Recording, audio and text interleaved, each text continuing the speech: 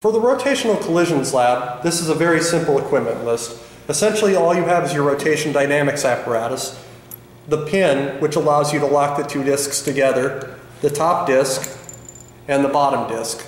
The top disc is replaceable by a different plate, or a different disc. This one made of steel, this one is aluminum.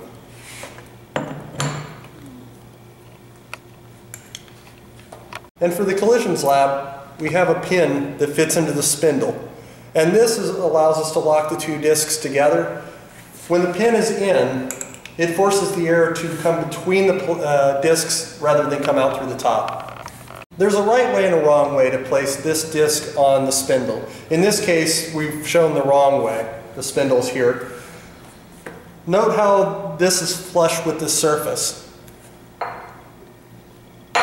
In this configuration, there's a dent here, and that should be in the upward position. We need to do 3 different runs for this equipment. In this case, we have the aluminum disc on top and the steel disc on bottom. That means they have different moments of inertia. So, in this case, we'll just simply start one off in this direction. We keep this one mostly still, it's easy to do.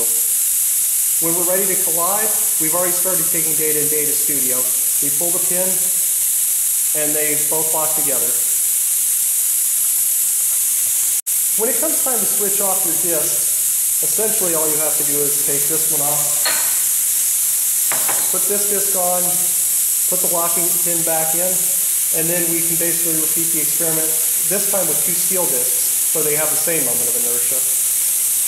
Note this one's spinning in the opposite direction.